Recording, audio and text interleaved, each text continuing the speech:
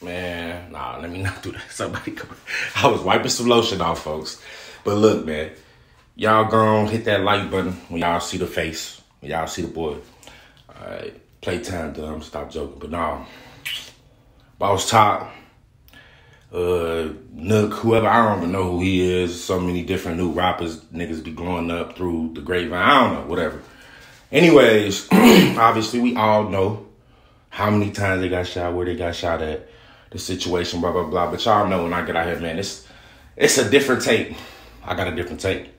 My take right now, seeing what happened there, bro, now we in a time in which, I'm starting to see it's just seeming like niggas that put out terrible energy into the world, they are now getting that energy back.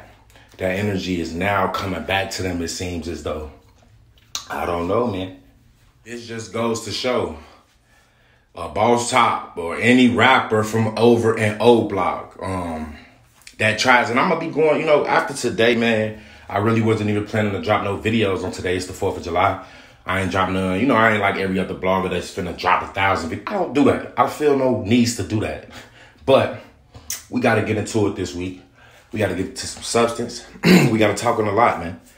But back to the subject, man. It's not too much that I can say about it. It's just, this is why you need to value your life over an image. You don't want to become a BossTop. You don't want to become a King Von. I love, bro. You don't want to become, it's so many different rappers that we can name from Chicago that you just don't want to become like. Or we can go broader than Chicago, you know, expand our horizons just a little bit and look at other rappers who dead or in jail, ain't never coming home. Shorty, it's not worth it.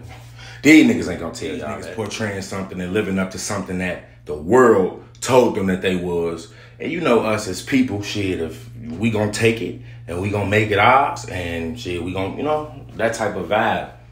But if the world giving you something to kill yourself with the quickness or to send yourself to jail forever and ever with the quickness, is that something that you want to take and make y'all's?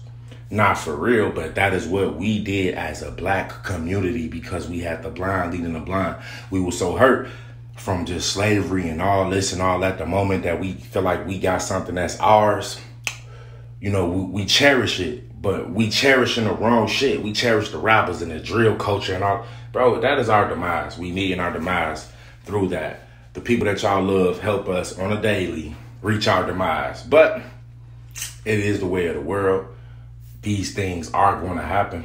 So I'll be looking at this, man, get in prayer mode, bro. Look, y'all see how I be looking for my head cock, all that, but look, don't let your appearance, you know, define what's deep down inside of you, man. That's what people do. They let where they come from define who they are. Oh, I come from O Block, nigga, I got it. And then now you're gonna lose your life before you can even live life. You get it? But I know y'all, you know, I know y'all already understand where I'm coming from. But, man, luckily, Top is alive right now. Luckily, that GNuk, whoever he is, man, he's alive right now. So, at the end of the day, man, y'all keep them in y'all prayers.